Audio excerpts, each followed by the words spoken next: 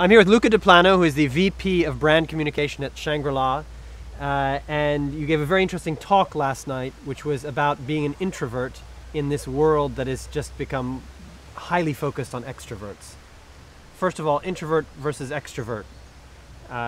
Is it a choice? Is it the way people are? I think it's a personality trait. People are a certain degree of introversion and certain degree of extroversion. We're never purely 100% on one side or the other. So it's really about understanding where you are in that range, and then put yourself in an environment that best fit that. But the thrust of where things are going in many ways is towards the extrovert side, is it not? Very much so. I mean, a number of elements of the extrovert personality are highly appreciated in the workplace. The ability to talk in front of people, be comfortable with larger group, being able to think on your feet, and they always dread brainstorming session where you're supposed to be in front of other people expressing your opinion. Now, introverts works better in quieter environment, one-to-one communication, smaller meetings where they have more space to think before they talk, where they have more space to analyze things. Introverts like to analyze before they express themselves. And there is a great definition of introverts versus extroversion. An extrovert is somebody who gets energy out of a larger group. So you see an extrovert going to a party, and you can see that it builds up energy all the way. An introvert use energy when they go into a party. So after a while, depending on how much energy you have saved, that energy runs out. And that's when you have to leave the party for the bathroom break or the cigarette break, recharge your battery, and then go back to the social interaction. Okay, which is an interesting element you're bringing up, which is strategies for introverts to work in this extrovert world. What are the key ones that you would highlight? Very much, I think that organization needs to understand that introverts brings a lot of value. Yeah, sure. What is the value? For example, they are risk cautious. They don't go into things on the spur of the moment. They will methodically consider a number of opportunity, and usually they consider what can go wrong more than what can go right.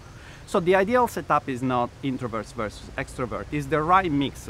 For a given team, you want to have a given team. In fact, there is research that says that the best teams are a mix of the two. So if you have a team of introverts, for example, engineers, you want to have an extrovert that energize them and push them to go beyond. If you have a team of investment bankers or traders, you probably want to have an introvert that pull back and slow down things. Don't do the deal. Don't do the deal. It's like we're not going to bet our shirt on this. That type of things. Excellent. And the big irony of this, of course, is you gave a great talk to a whole bunch of people about being an introvert, and you're doing a camera presentation here, yet you consider yourself an introvert. Very much so, very much so. But again... So I hope if you need to take a cigarette break or anything during this video, I probably have another 30 seconds, then my battery will run out.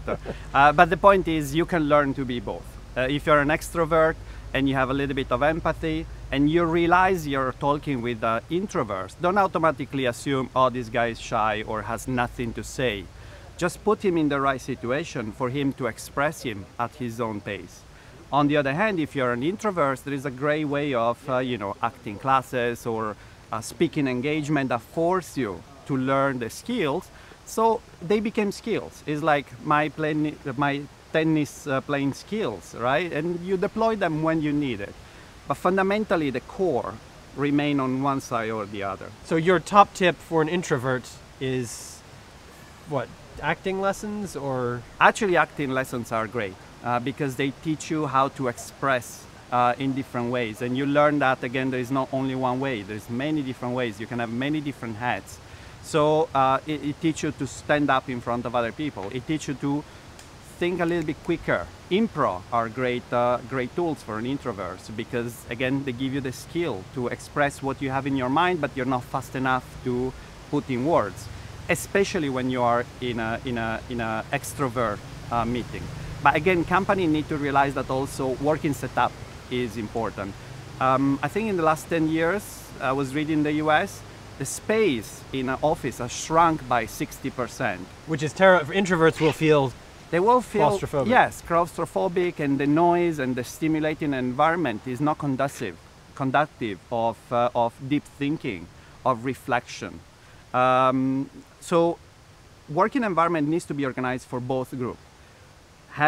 By all means, have the open space if you think that encourage collaboration, but also have rooms, completely quiet room where you cannot use the mobile, you cannot interact, you cannot talk. So if you feel that you need to recharge your battery, you have a place beside the toilet, as I showed you yesterday. You have a place where you can take an hour of your day just to recharge your battery. Okay, so Luca Deplano on the power of introverts and how introverts can thrive in the world of extroverts, and also an explanation about why the introverts should be given the corner offices with big, nice views and quiet. Correct. Thank you very much. Thank you.